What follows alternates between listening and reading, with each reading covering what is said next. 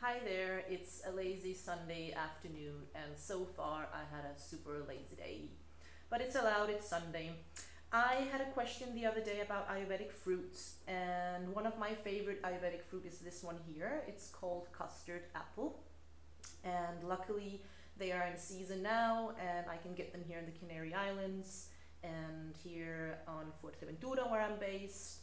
I have a lot of these going on at the moment. So, to show you how to eat this fruit, because I have a lot of questions about this fruit. Some people have never seen this fruit before. Now, it's a tropical fruit and it's loaded with minerals, vitamin C, and vitamin B. And if you happen to be based in India, you probably know this fruit very well, because whenever I'm in India, that's where I actually get the fruits as well.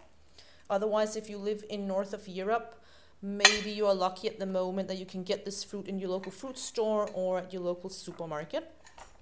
It's super easy to eat. You just cut it in half as if you were having an apple. And as you see here, to me, this looks like a piece of art.